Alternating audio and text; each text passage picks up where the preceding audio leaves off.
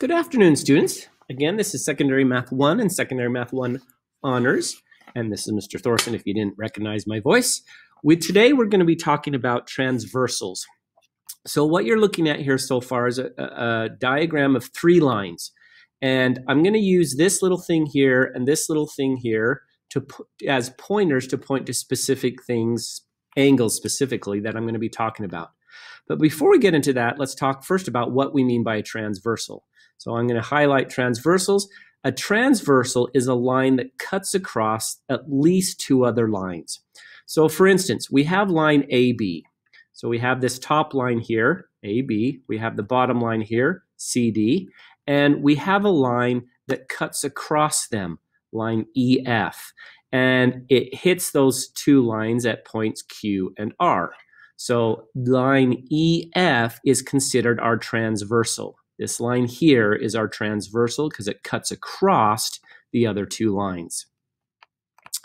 Now, the next thing I want to talk about is what we mean by interior angles. So I'm moving on to interior angles. Interior angles, I like to think of it as this. Let's think of these 2 lines that basically look parallel as railroad tracks. We can be on the inside of the railroad tracks, or we can be on the outside of the railroad tracks.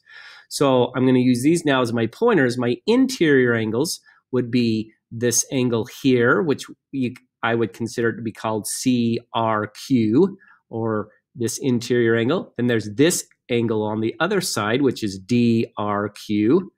And then there's the 2 interior angles at the top of the track, or here at AQR and BQR. So we have 4 interior angles: this angle, this angle, this angle, and this angle. Now, our exterior angles should obviously be pretty obvious of what they mean. Our exterior angles are on the outside of the track, like if you were not going to get ran over by the train. So this would be an exterior angle, this would be an exterior angle, up here would be an exterior angle, and over here would be an exterior angle. So we have 4 exterior angles. So again, the first thing I want to make sure we realize is we have a single transversal that cuts across 2 lines, and we have 4 interior angles and 4 exterior angles.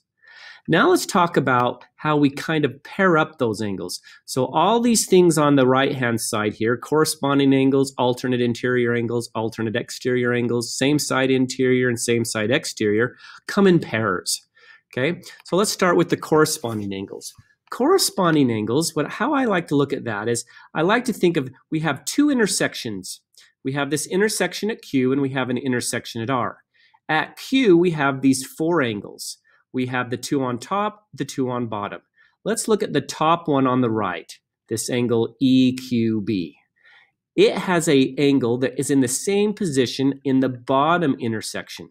So on this bottom intersection at R, we have 2 top angles, 2 bottom angles, and we have a top right angle, which is that QRD angle, and that corresponds to the top right angle in the top intersection point, the EQB. So this angle here and this angle here would be considered corresponding angles.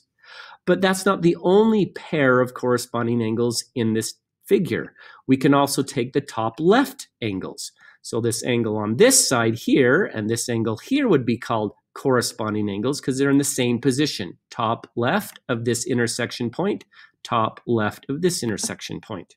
They're corresponding angles. We also have angles underneath that are called corresponding angles. We have the bottom left and the bottom left, and we have the bottom right and the bottom right. So those 2 angles are called corresponding angles. They're in the same position with respect to the intersections. Now let's talk about alternate interior angles. And that's the one you'll actually refer to the most when we get to other levels of mathematics or other concepts. Alternate interior means obviously we're going to be on the inside of our railroad track. So it's going to relate to these 4 angles on the inside. But when we talk about alternate, we're on alternate sides of our transversal.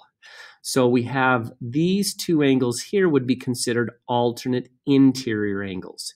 This pair BQR and CRQ would be alternate interior angles. But we have one other pair of alternate interior angles.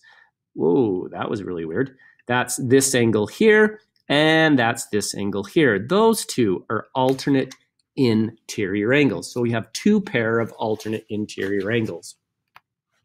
Hopefully, now that we move on to alternate exterior angles, it should be pretty obvious. Alternate exterior on the outside of the railroad track. Okay, and again, they're on alternate sides of the transversal. So this angle here, the AQE, would be alternate exterior angle to DRF because they're on alternate sides of the transversal.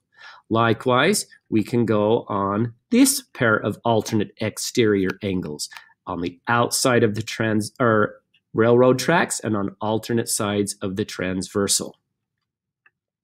Hopefully the bottom one, same side interior angles, should be fairly obvious. That means we want to be on the same side of the transversal and on the interior angles. So these two are considered alternate interior angles. Over here, these two would be considered alternate interior angles. Obviously, we should hopefully kind of know exactly what we mean by alternate or same side exterior angles now. Same side exterior angles would be these two angles. And one other pair would be this pair over here. So hopefully this concept of a transversal and these pairs of angles that we associate amongst them makes sense. I'm going to sign One Eye Excel with this lesson. And if you have any questions, please contact me via Zoom or email.